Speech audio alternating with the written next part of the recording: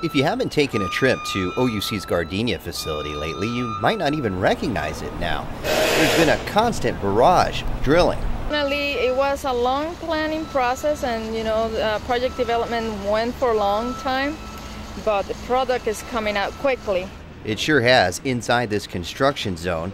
Atop 151 parking spaces, which has now transformed the lot into a large new solar system owned by ESA Renewables.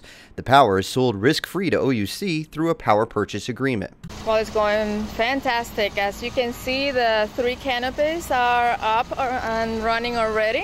3 canopies representing 1,312 individual solar panels, collectively 400 kilowatts, sold to customers by the kilowatt block, with each block representing 112 kilowatt hours on their bill. Customers could buy up to 15 of them. With this one, 39 customers split the 400 blocks. They locked in a rate of 13 cents a kilowatt hour for 25 years. That's great for customers who don't want the upfront cost of solar, or if they're like more than half of OUC customers that don't own their own homes. It is pretty awesome. I mean, we have finally found a way to really hit a huge segment of our market that we otherwise couldn't tap for solar. This is cutting edge. You are definitely right. And let me tell you one thing.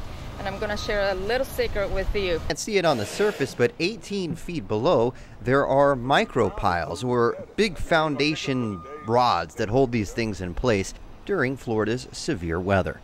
The solar energy will be reflected on customer statements beginning in November, and this will probably not be the only community solar project. Expect another one soon on the Pershing campus. That's right. We've got another one right behind this. Probably even twice as big. So we have a huge waiting list of people, over 500 kW already subscribed for our next farm. It's only going to get better and bigger from here.